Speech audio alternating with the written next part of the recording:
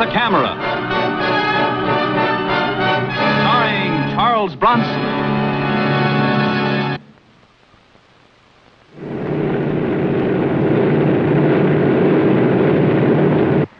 Edwards Air Force Base, where the United States Air Force tests its hottest aircraft, the jet-powered X-planes. And I'm Mike Kovac, freelance still photographer, here in the middle of the California desert for a photo layout on their hottest pilot, the man on that plane right there.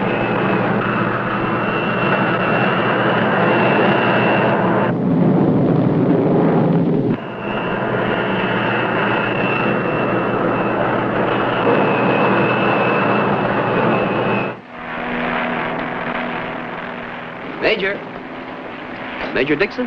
Yes. I'm Mike Kovac. Oh, yes, they told me you were coming. A picture layout on a test pilot, huh? That's right. In fact, I've already started. Got the most exciting shots first. Oh, I think you'll find the most exciting part is up there, when they release the ship from the B-50. I'm going up again in a couple of days, and you're cleared to go with me. In the mother plane, that is. Oh, you had me worried for a minute. What can I do to help in the meantime? Nothing. Just let me tag along for the next couple of days. Sure. You know, frankly, I'm more interested in photographing the man than the equipment. You're a special sort of a guy, Major. The only thing special about me is my fiancée. You'll have to meet her. I'd like to. Maybe I can buy my way into one of your dinner dates, photograph the two of you together.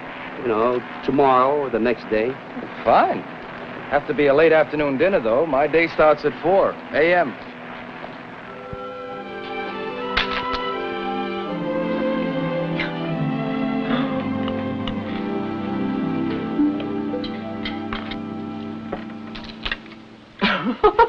I'd like you to leave the set up for a while. I want to get a couple more shots during dessert. With my screwy hours, we always have to eat before the crowds, Mike. What price fame, Major? Is that all? Well, I want to get a couple shots during dessert. When does the photographer eat? With her help. Oh, I'm not really hungry.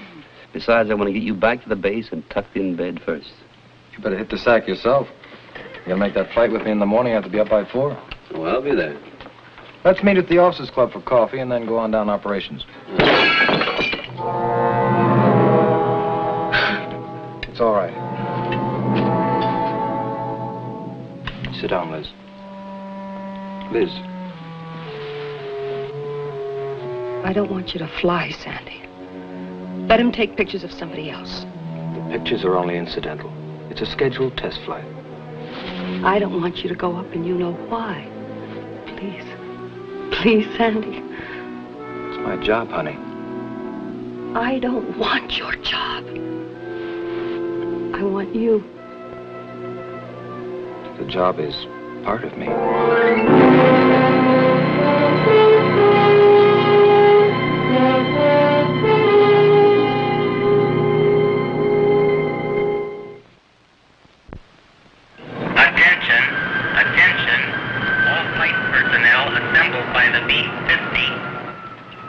Well, you see, way up there's hardly any atmosphere. The aircraft doesn't handle in the ordinary sense. Thrust and direction come from the rockets. Today we're going to try a slightly different fuel composition. You going to try for a new altitude record? Well, that's not the purpose, but if it happens, it happens. This plane's already been in excess of 120,000 feet, but I still think it's got a little more in it. What do you say, Mike?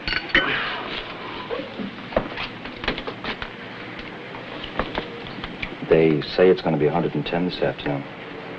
We'll go for a swim, huh? Sure, darling. Would you like me to fix it up for you at operations? You can see them track me and listen to me talk to chase planes. Oh, no, I don't think so. I think I'll stay right here.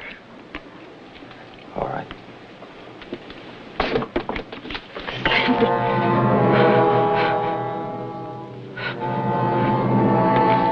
I'll see you later.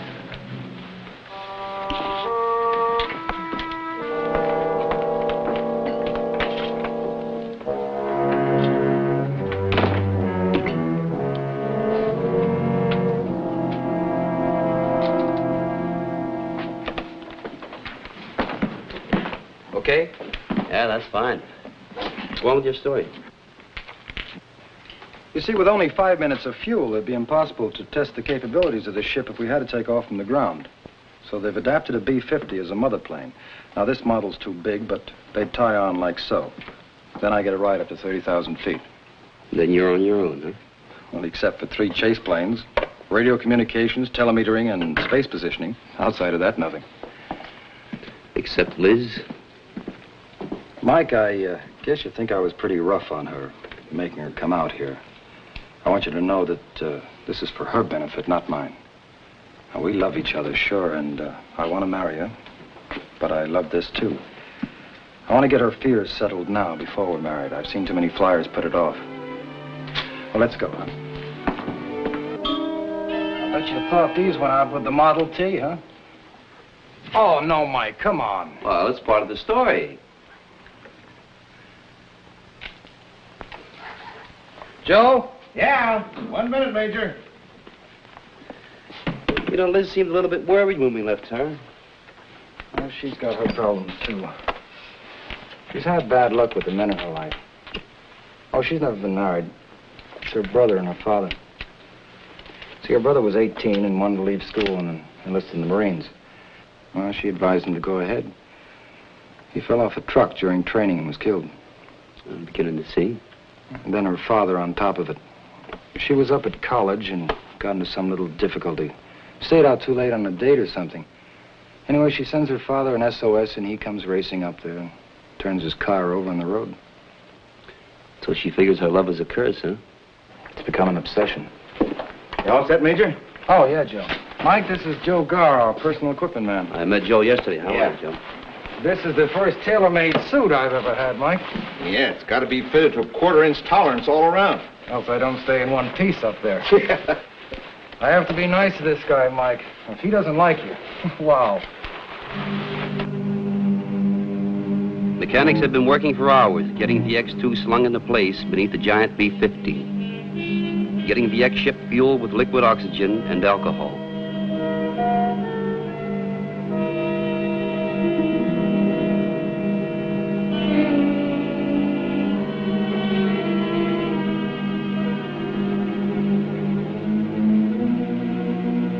Major Dixon even had to prepare his lungs for this flight.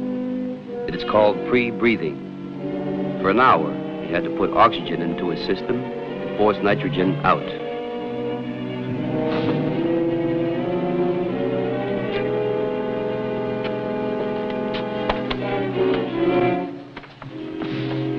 You okay, Major? Roger. Then finally, the countdown of a long checklist was done, and the crew and I climbed aboard. But Sandy's girl waited on the ground and watched.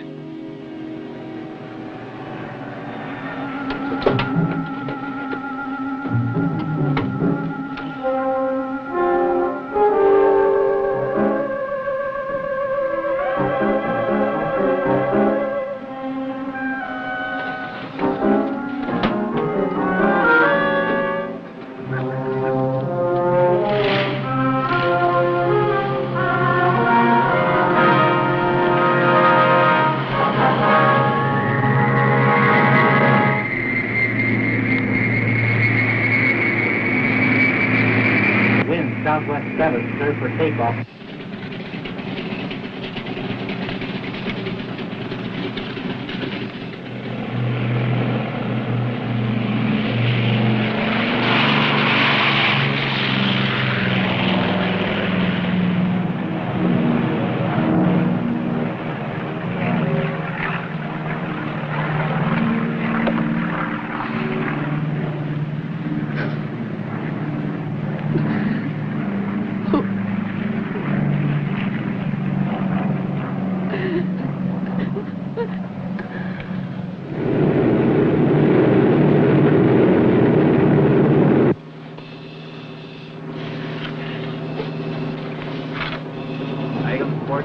Check. Launch panel camera on.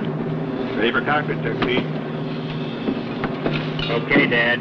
Oxygen pressure normal. System switch on. Pressure demand regulator on. Check. Emergency chem pressure off. Off. Check. At 30,000 feet, Sandy went to his X-ship, hanging in the converted Bombay. and got into the cramped pilot's compartment. Shooting my pictures from the Bombay door, I was just above Sandy and would be directly over his line of flight when he was released from the mothership. They lowered the plastic canopy over Sandy. 4, 3, 2, 1. Okay, cut the line. And away he went.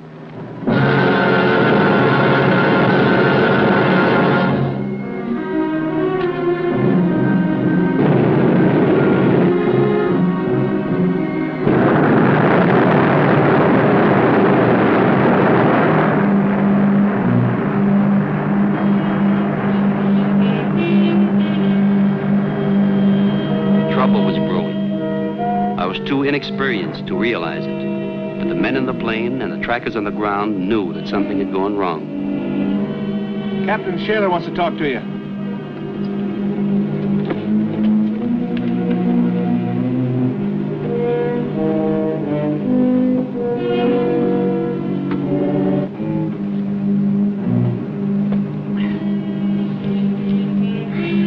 It looks like Sandy's down someplace. We lost radio contact with him 94 seconds after release. The third chase plane didn't see him at the rendezvous. They're still trying to raise him. Both space positioning and telemeter lost him, too. What about radar? Space positioning is radar plus. They saw he was way off flight plan. He was in almost a vertical dive when they lost him. What chance has he got? He had only 5 minutes of fuel. No, I mean to get out. If he ejected the capsule, one of the chase planes would have spotted the chute. Surely space positioning would have tracked it.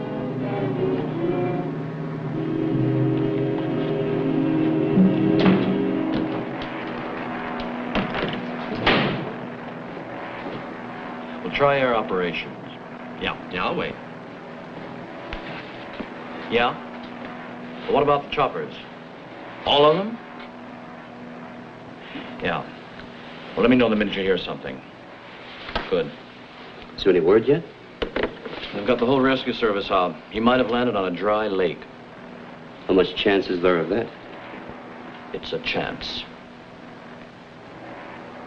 This girl's on the base, too. I know. Who tells her? The Air Force? Well, it's difficult. She's not next of kin, Mr. Kovac. Somebody's got to tell her. Me? You know her. All right. I guess she's still at the Officers Club. I'll get a staff car to have him take you over.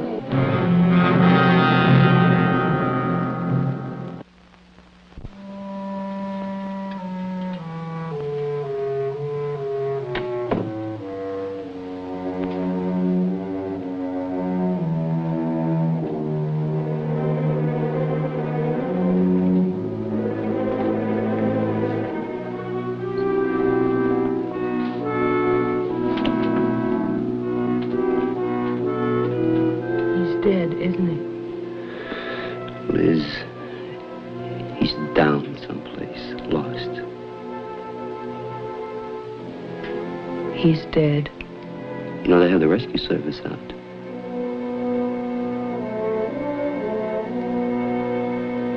Oh, I'm so sorry, Liz.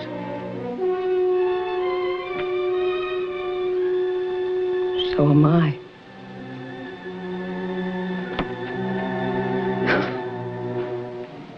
Liz. I'm all right, Mike. I'm not gonna cry.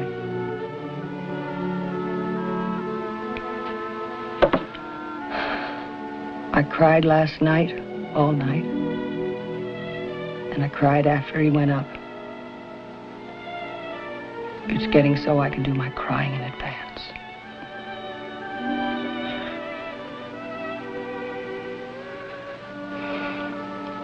Well, come on, I'll drive you home.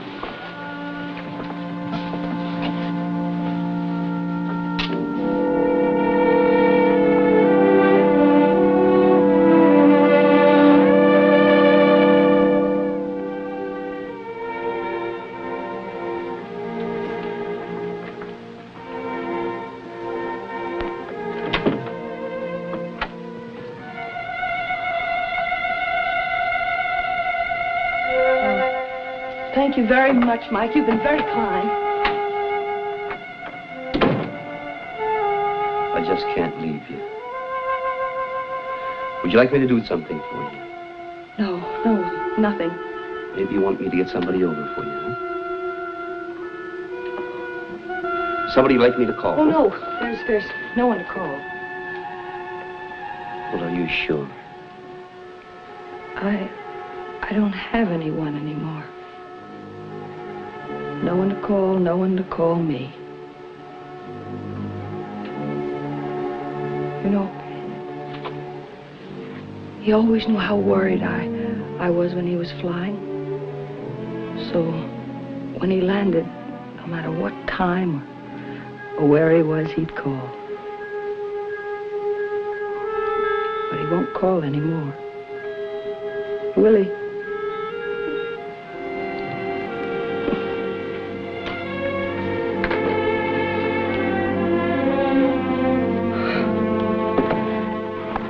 Liz, Sandy told me about you and your family.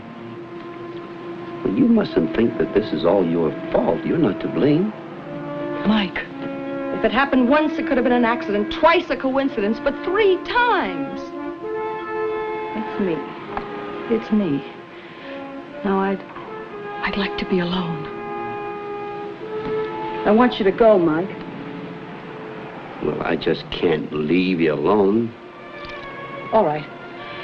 If you really think I need somebody, my neighbor is Mrs. Burns. She's down the hall, apartment 602. Mrs. Burns? Yes, Mrs. Burns. All right, I'll let him know.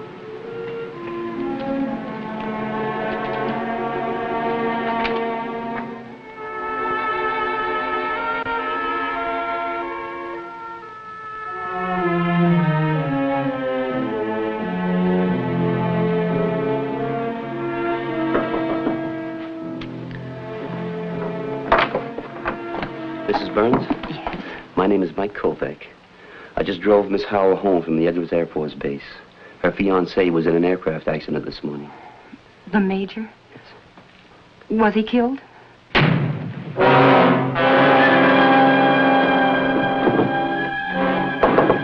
Liz?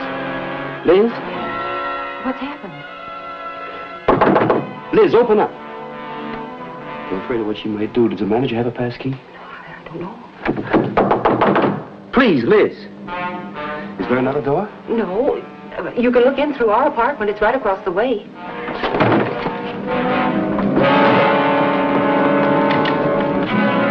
Liz. Unlock the door, Liz. Liz! Please, Liz, it's not your fault. You had nothing to do with it.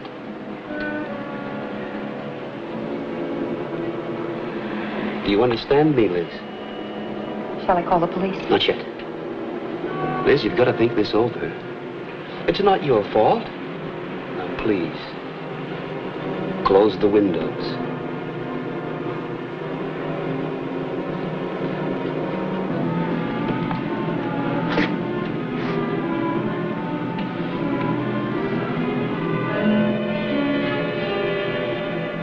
That's it. Now the other one.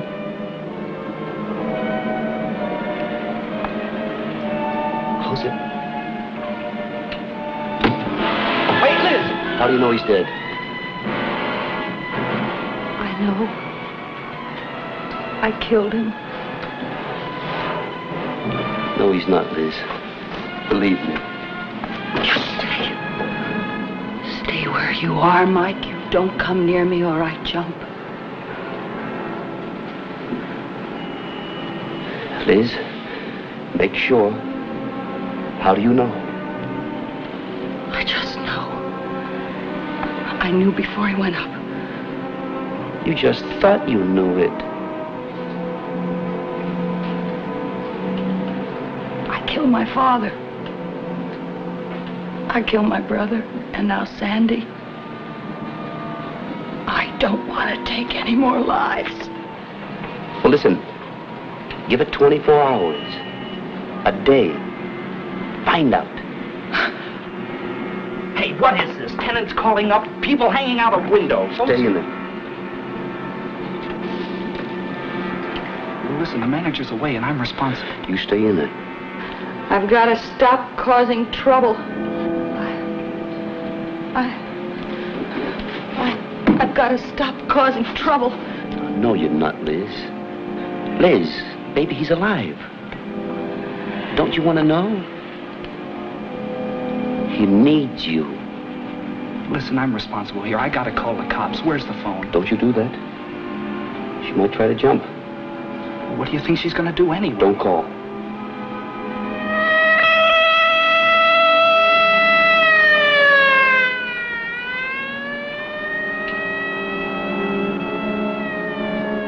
I guess somebody beat me to it. Listen, you go stand by her door. Don't let them break it down, you hear? Go. I just cause more and more trouble. Oh, no, Liz, there's just a fire someplace. No, there's no fire. It's me. It's me, and I don't want to cause any more trouble, Mike. Mrs. Burns? Where's your phone? In the bedroom. You know her number? Well, look it up. Or ask information. But call her and let the phone ring. Let it keep ringing.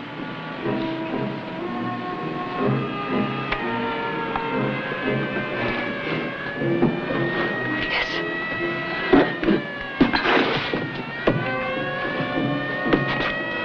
Liz, listen. It's for me, Mike. There's no fire. It's me. It's just me. Give it a day. Just 24 hours. Maybe there's a chance. I'm sorry, Mike. Liz, listen to me, please. I'm very, very sorry.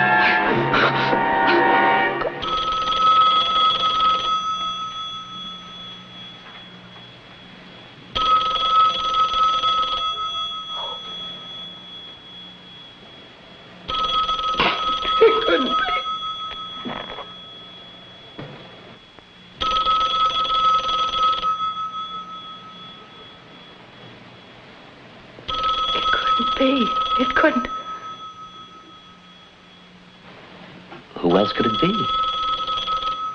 I know he's dead. Well, who would call? Nobody would call. You told me that. It's easy to find out.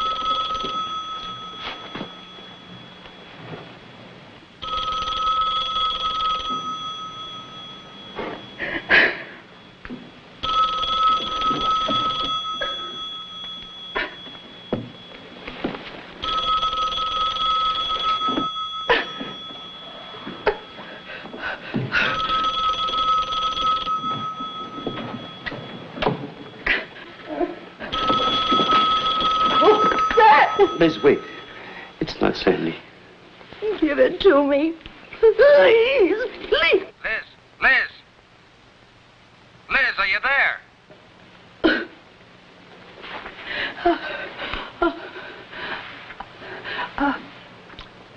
Sandy, are you all right? Oh, the electrical system failed. I didn't have any radio, so I went way off course. Oh, Sandy. I was so scared. Darling, you're not hurt? No, I set it down on a dry lake and waited for the helicopters to find me. Honey, I hope you didn't have too rough a time. Well, I did, but Sandy, I'm all right now. Nothing's ever gonna bother me again. It is. It's all right now. I can't get this number. It's been busy since I tried. I really am. Just come home. Come home.